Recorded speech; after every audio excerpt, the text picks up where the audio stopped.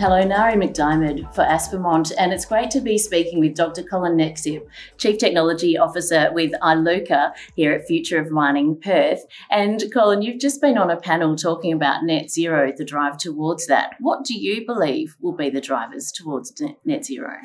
Look, there's many drivers, but it probably starts with people.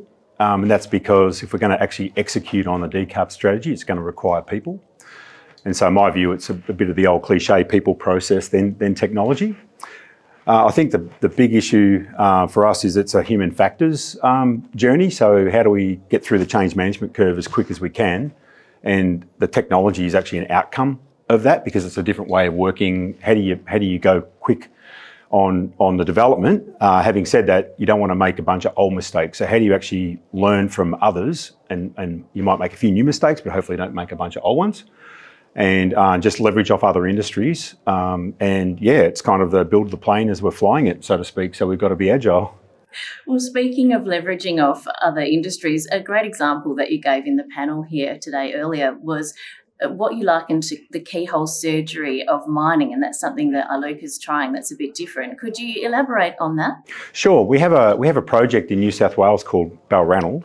It's a mineral sands operation that's going to produce rare earths and some titanium and zircon minerals. What's new about it though is traditionally with mineral sands mining, you use bulldozers to push sand, or you're often dredging a pond, basically with water and sand. The difference with this technology is we're actually using a horizontal directional drilling technology. So it's basically adopted from the oil and gas industry, but it's never been applied in mineral sands before. What does that mean? Well, it's about 1.5 kilometre distance, and you're basically drilling about 1.5 kilometres and then mining about 60 metres below the water table.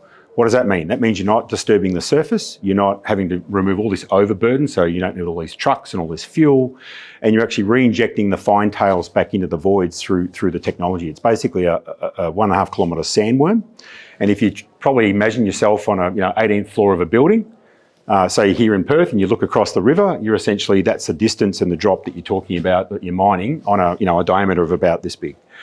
So it's a zero operator entry environment, so you can't exactly walk the mine site, so to speak. So you have to rely on a lot of sensor technology to know basically what you're doing. And it's very new for us, but we're very excited about it as well because it allows a very keyhole surgery approach to mineral sands operations. Something totally different. Very different. Well, Colin, what enticed you to come to Future of Mining Perth?